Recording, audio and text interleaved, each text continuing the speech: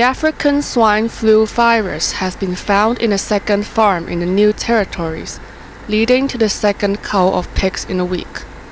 About 1,900 pigs at a farm in Lau Fau Shan were slaughtered today after samples taken from them found that at least 5 tested positive for the virus.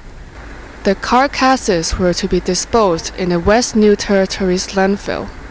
Workers from the Agriculture, Fisheries and Conservation Department cleaned and disinfected the farm. It was the second pig farm found with traces of African swine fever this week. Earlier, the virus was detected among pigs in a farm in Yuen Long. This led to the slaughter of 5,600 animals. The department says the culls will not affect the supply of pork in markets. It added that pork that is cooked thoroughly will not pose a health risk to humans. Janice Yu, Cable News.